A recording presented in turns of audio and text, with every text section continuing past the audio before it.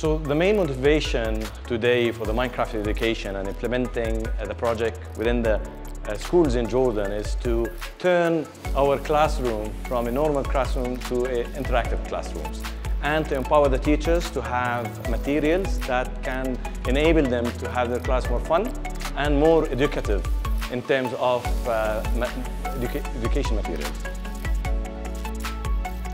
The appetite of the students today learning with their teachers, they are now building, instead of just passively learning the material, they are building what they want to learn. And the teacher, they have a new communication channel with their students. The age gap and the technology gap is now a bit narrower with implementing Minecraft education within our schools.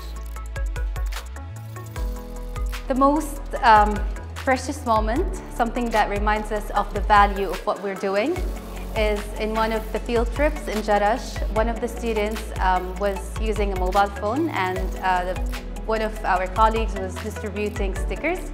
So I asked her if we could use the sticker phone, if it's her phone. She said it's her grandmother's phone.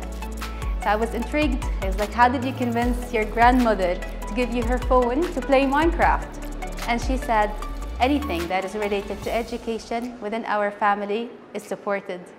This is our culture. This is where we innovate.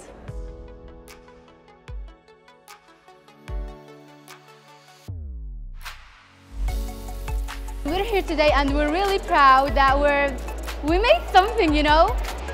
We have these 4 topics in our final project: the Trojan House, Renewable Energy School, the DNA World, and the Cave Game.